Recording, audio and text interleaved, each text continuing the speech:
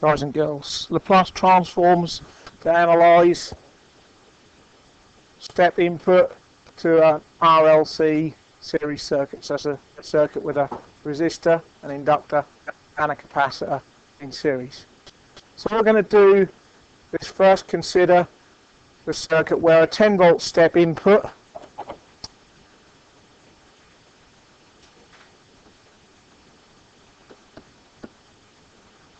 is connected into a 1 ohm resistor,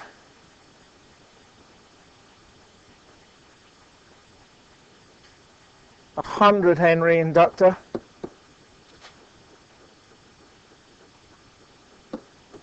and a 0.1 farad capacitor, like so.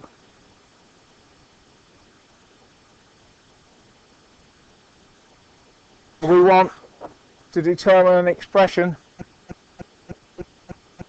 for I at time t, i.e. we want to do a transient analysis. We want to look at what happens during the initial transient period after switch on. So, thinking back to what we did with the other circuits, what was the first thing we did? So first,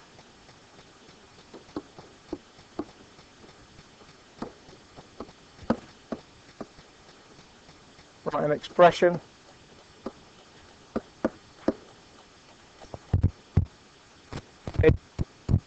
S, Z in domain, the impedance. Yeah.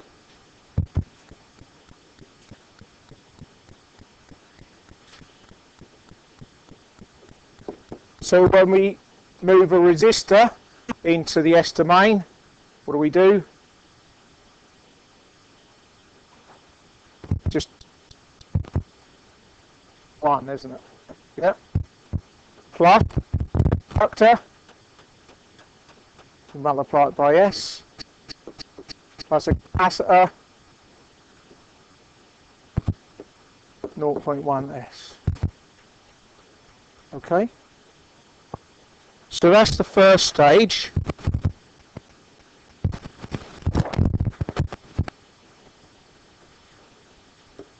Two,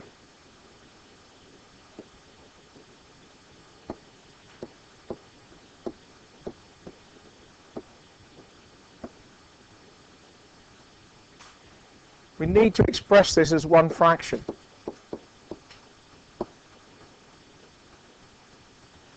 With a common denominator.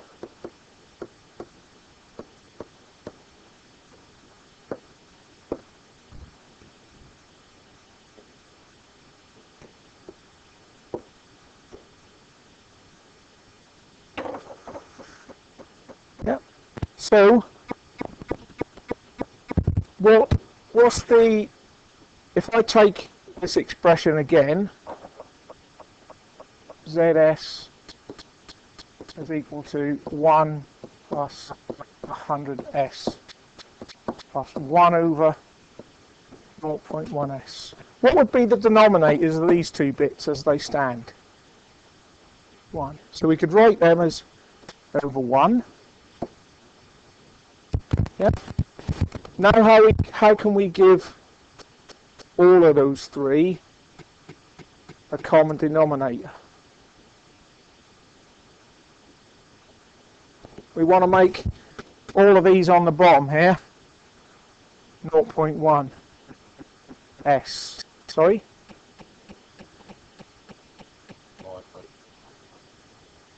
How do we find common denominators? If that was 2, 3 and 4, how would you find a common denominator?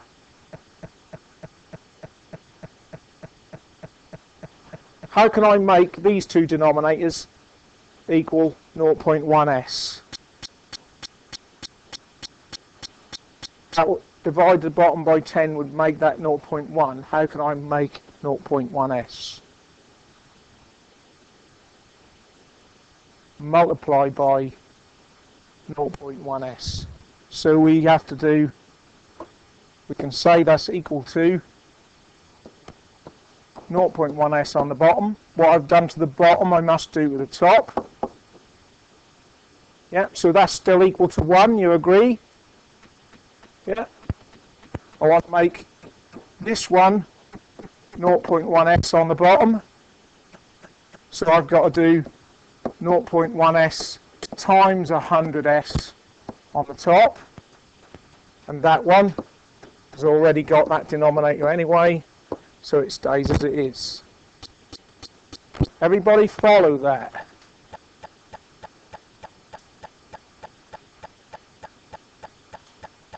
So that now means we can write that ZS expression as one fraction all over 0.1s, and that would be 0.1s. Multiply this out. 0.1s times 100s is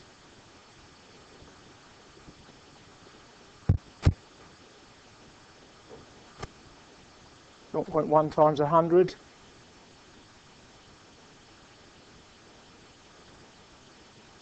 S times s is 10s squared plus 1.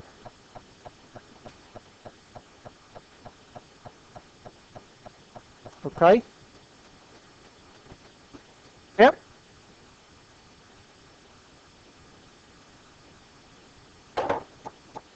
Now we need to bring the step input into it.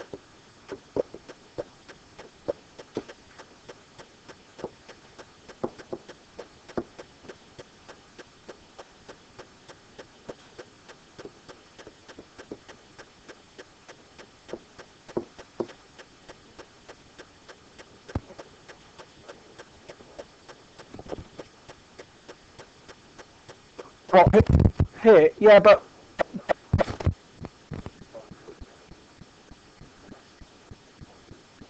one way to find a common denominator for 3 fractions would be to multiply them all together.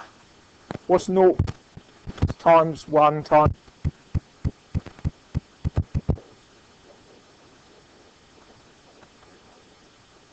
In that form they cancel out and they go back to 1. But then we haven't got a single fraction with one common denominator then.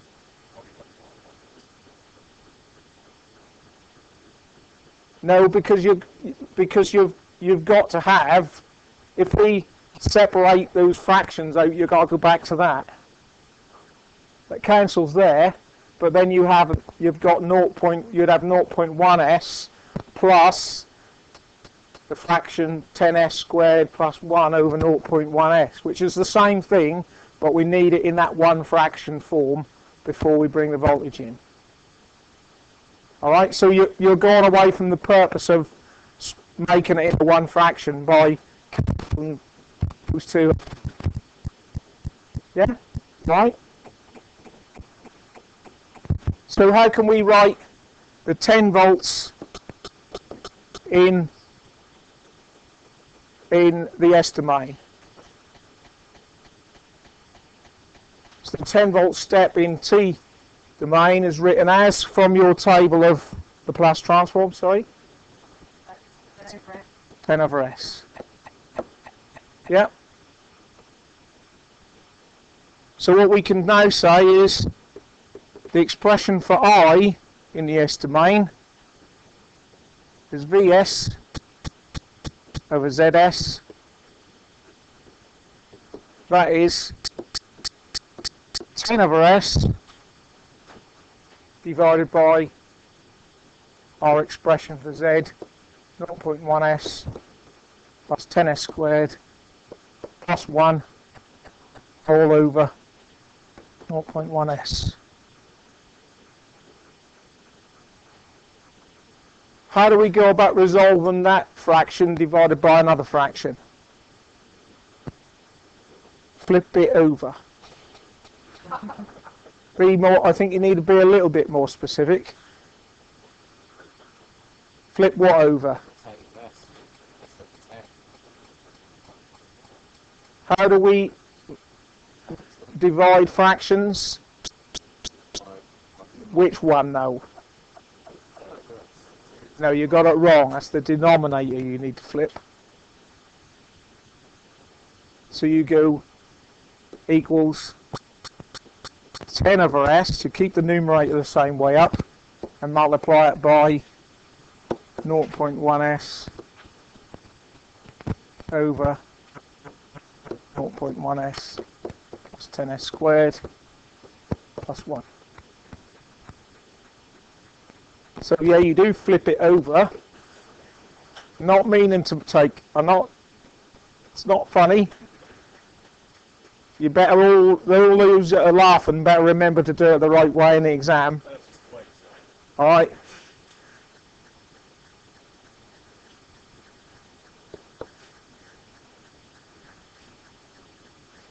You don't mind, do you, Lewis?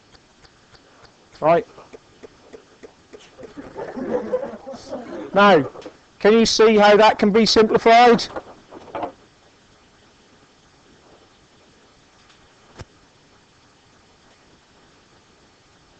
See how that can be simplified or not? If I wrote it like this, would you see that it can be simplified? 10 times 0.1s over s times 0.1s plus 10s squared plus 1.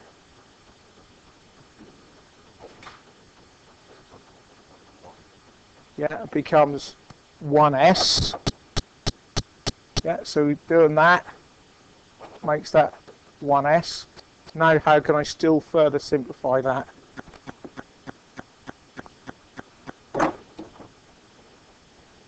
The two s's cancel each other out. Yeah? So it equals 1 divided by 0.1s plus 10s squared plus 1.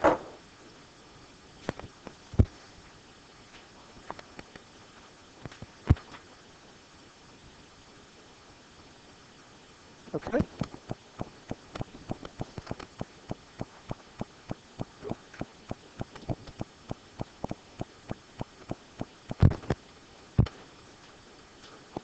Is there an entry in the table that looks like that?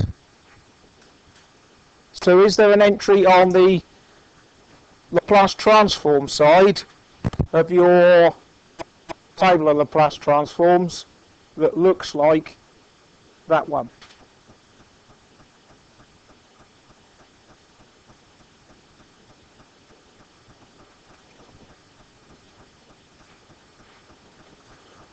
On just looking at it, there isn't. However, if you take a look at this one, where it says e to the minus at sine omega t transforms backwards and forwards to omega over s plus a squared plus omega squared. That's the damped sine wave.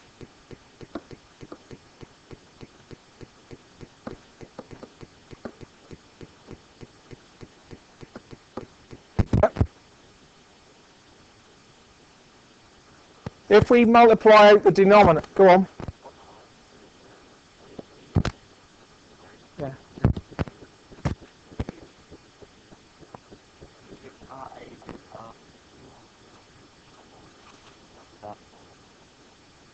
Okay, yeah, because you got an I omega in there.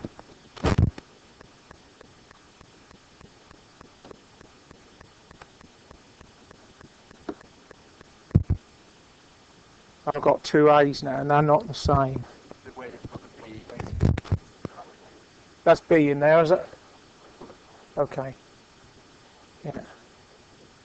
Alright. Yeah. Less. I know it's different to what you've got, right, but let's just leave it as I had it for a minute, and you'll see why. Omega over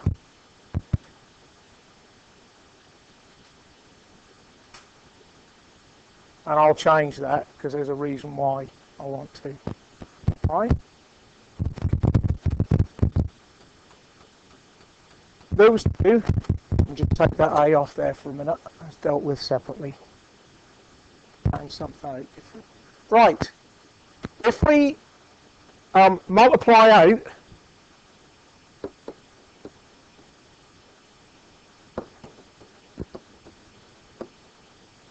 denominator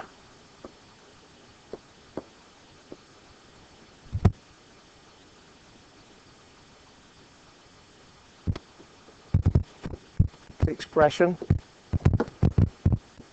what do we get? So if we take s plus a squared plus omega squared, if we multiply out the brackets, what do we get?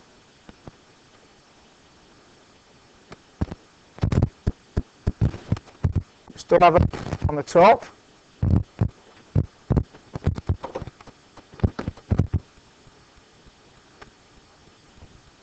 We've got to do s times s, haven't we? S squared. We'll have is twice. So we'll have 2 is. Yeah. Plus a squared. And we'll still have our omega squared left on the end. Yep. Comparing that, so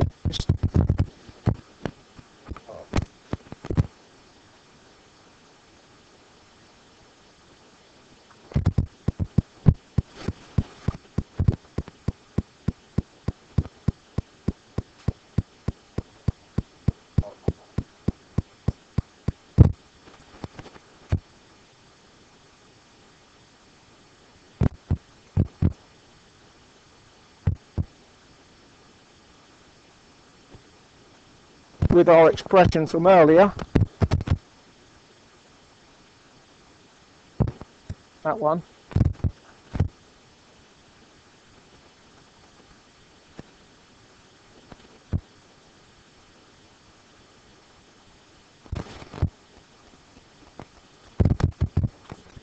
okay, we've got a squared term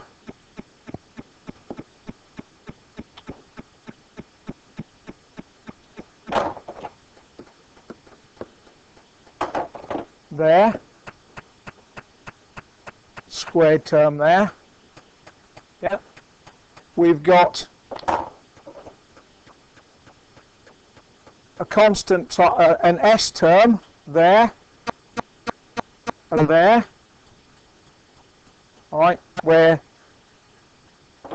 and we've got these two together, a squared and omega squared, constant on the end. Yep. So they're both a squared and omega squared at this stage unknown constants, so they combine to make the one on the s squared term. And we've got an s term where 2a is equal to 0.1 in this case. Yeah. And we've got an a squared plus omega squared, which in this case is equal to 1. Right? So this way